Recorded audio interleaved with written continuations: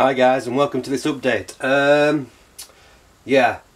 Smoking the Bandit build at the moment has been put on hold because I got a commission through for 2 Gizmo boxes which need to be built before Christmas. So this is really for Greg, really the client. If we take a look over here, we have got the lids at the moment. I'm just trying to catch up with the bottom because the top side's a lot darker, so I'm just busy staying in them. And if we go over here, we've got box 1 and box 2, so they're good to go. The mahogany's already been painted on these, so I've just masked it off. Don't worry about the interior because that's all going to be covered, but I will do a little coat on the inside just to darken it up, just in case anything does show. And I'm planning on using these for the clasp, so I'm going to spray paint these black soon. I've been experimenting with some leather belts, so I've stained this one up, probably do another coat. But I think for the main hinges themselves, I'm going to actually use this leather belt here. It's a lot more durable than what I used on the other one. But yeah, that's basically where I've got to now, just busy doing the lids. The boxes themselves have had about 5 coats on, so I'm not going to do any more to that. It will get a black wash just to get into all these like little nooks and crannies that I've battered them into, because I didn't want it looking pristine because they're supposed to be antique boxes. So that's good to go.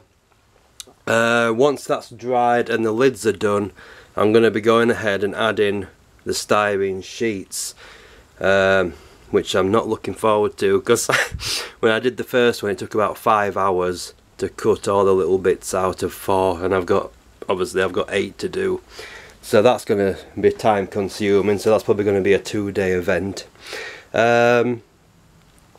Once that's done, I can flip these round and load up the airbrush and do all the black outline of that and stain it up even further, so that should be good to go.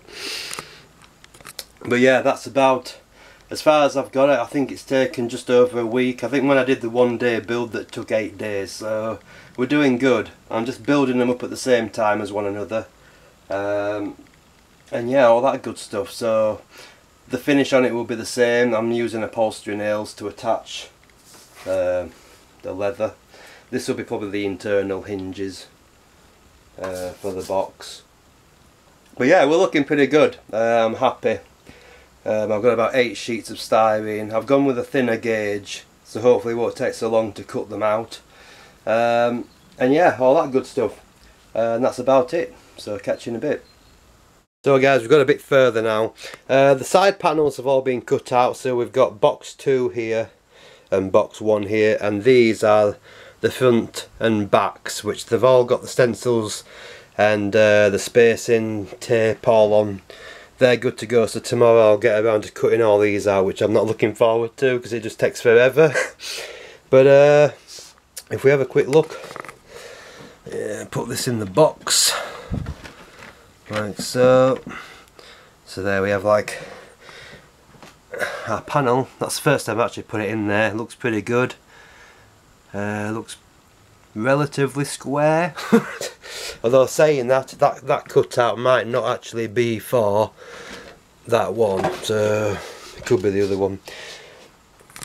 But that's it guys, really. There's nothing really more to show. I'm gonna have to cut out the fronts and the backs, and then we might come back in maybe a second update when I start applying the paint. But yeah, that's pretty much as far as I've got. Got the other box over that way, and yeah, we're all good. So I will catch you in update 2, where they'll be pretty much getting completed and finished off. So I'll catch you then. See you later.